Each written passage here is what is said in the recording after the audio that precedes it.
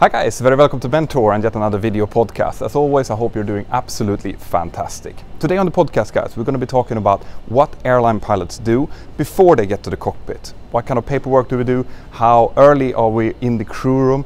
Who does what? And so on. So stay tuned.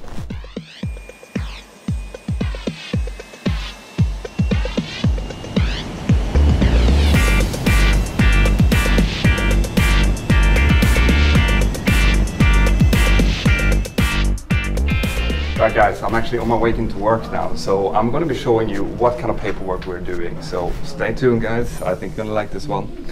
Right, so now I'm entering into our crew room here, and fortunately I have my first officer, Luca, here. Hi Luca!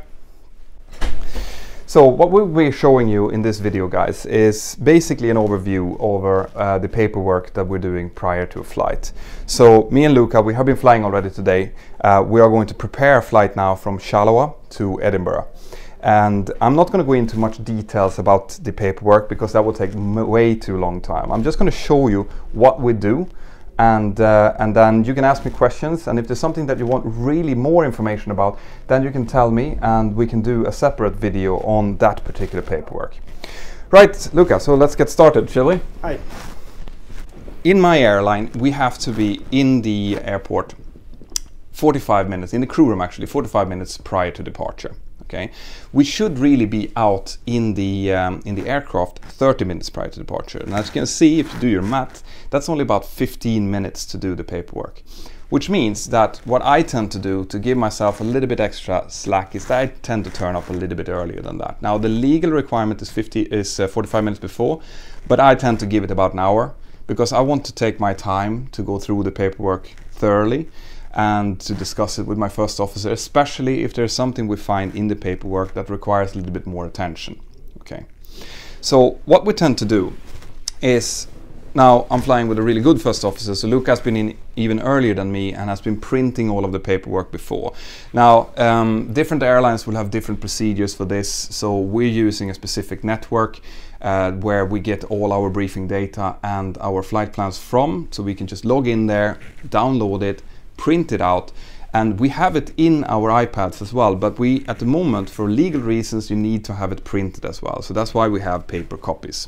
Okay, so now since Luke has prepared everything very nicely, I can just show you what we tend to be looking at. So when I come in, I want to give myself a proper view over the day's operation. Okay, I want to start with getting a sense of what the weather is like and if there's something that's going to cause us problem during the day. So the first thing I tend to do is I tend to have a look at the significant weather chart and the wind chart. So Luke has printed out the briefing pack here, and that includes the significant weather charts. Now, as you can see, this is a picture of Europe. We're going to be flying from Charleroi to Edinburgh, which is in this area here.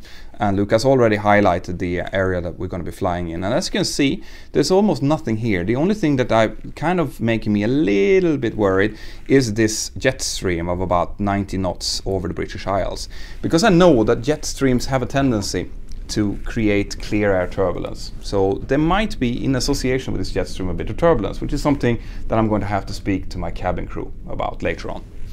But otherwise, generally the picture looks quite good. There is no big things here. I can see that up to the north, about in Ireland and stuff, there's a little bit of cloud areas here that includes a bit of turbulence and a little bit of icing, but it's nothing that's going to affect our particular flights. Maybe just a little bit in the end here.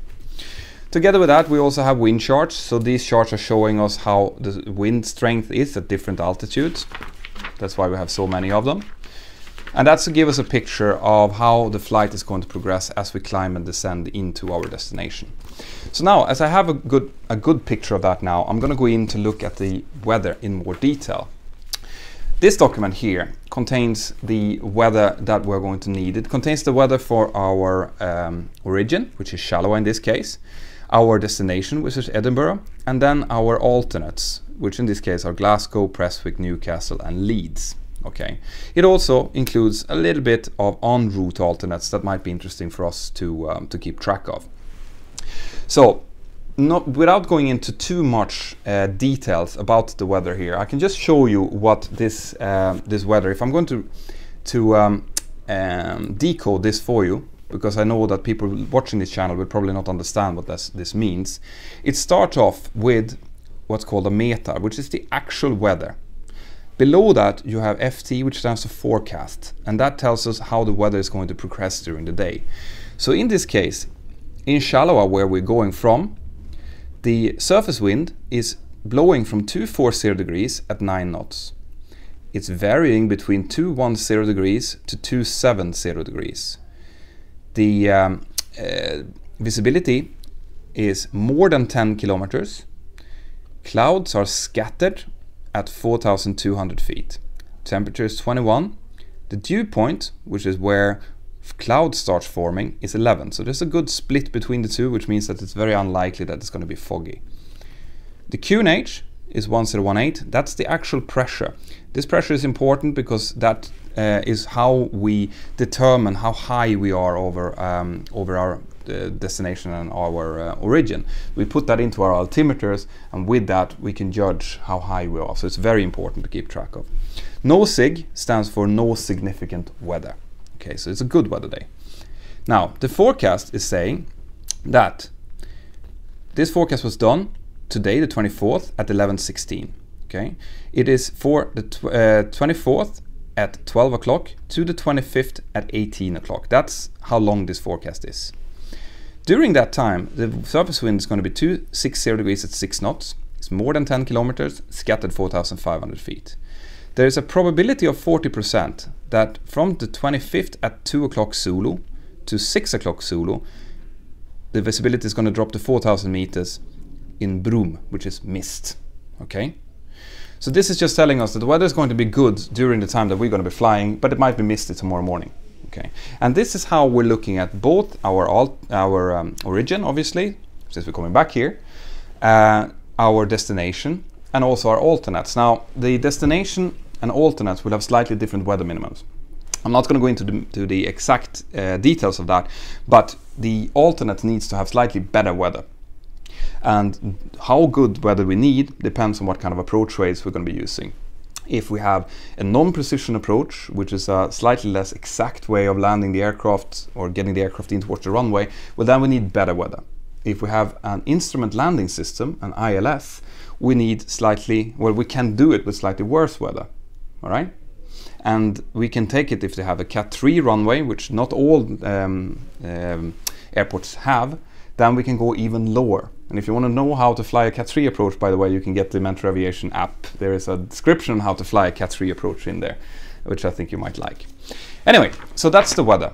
Okay, but on top of the weather, we also need to know if everything is working like it should on the airport. So what we look at then, after we've determined that the weather is okay, is we go on to the next page, which includes the NOTAMs. Okay, that stands for Notice to Airmen. And this basically is information about all the airports that we are interested in. What is going on there? Are they doing any works on the runway, for example? Is all the approach aids working? Are there something that we should know about when it comes to obstacles? Maybe there are cranes working close to the airport. Maybe there are lights that are not working on the taxiways. Everything regarding how the airports are actually working is described in the NOTAMs. And if there's no NOTAMs, it means that everything is working like it should. Okay. So that's the NOTAMs. We go through them both for our destination and our alternates and our origin. And as you can see, there's quite a lot of information in here, you know. So this takes a little while to get through, but as you get more and more used to doing this, you'll get quicker and quicker at going through the NOTAMs as well, right? Once we've determined that everything was okay during the NOTAMs and there's nothing we need to worry about in here, well then we go to our company NOTAMs. Now this is different from different companies. So company NOTAMs is basically an information source that the company gives to its pilots depending on things that are company related. For example, company frequencies to call to give fuel figures, if there's any specific information that the company wants to give out, or like in our case, when we're using an iPad and we have documentation on the aircraft on board that needs to be in date, it gives us the validation date in here.